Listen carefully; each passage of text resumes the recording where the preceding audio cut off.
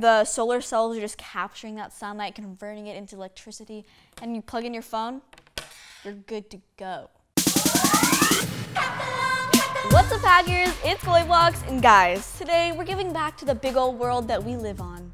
It's Earth Day hacks! It's time to hack your world.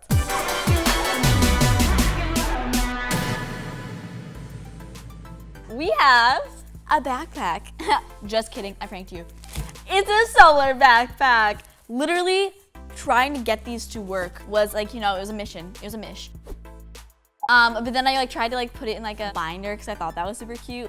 No, that didn't work out. I don't know if it was the static electricity with the plastic or the metal. So I just kind of put it in the front flap of the backpack and it actually works. Solar backpack, let's hack it. For this DIY, you'll need mini solar cells, red and black electrical wire, wire strippers, glue, a soldering iron, a backpack, and a USB charger.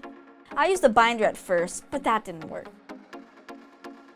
First, line up the solar cells and solder on the wires. Attach the black wire to the negative components and the red wire to the positive.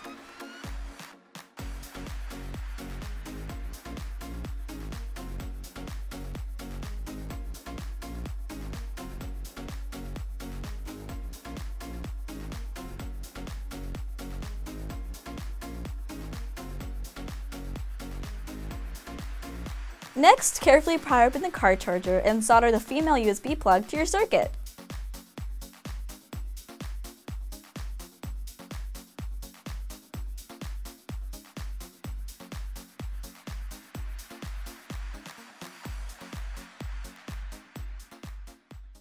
So school is done, you know, and your phone is on its last leg.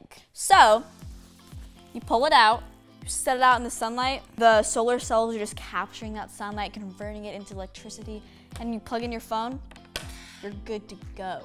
It's a little fragile, so be very cautious with her. So I've done solar energy once before. If you guys are an OG subscriber, you know that it was one of my first episodes. Solar jars, I'll link it down below. Check out younger me. So I've come a long way. Look how cute it is. And then when you're done, you just clip it back, and you can even just put your phone right here. You're ready to go. One thing that I really like about solar energy is it's a renewable resource, right? The sun isn't going anywhere. We're not burning coal, we're not drilling for oil, we're not using batteries that could possibly blow up on us. We're using the sunlight. And there's plenty of sunlight to go around. Anyone can use this.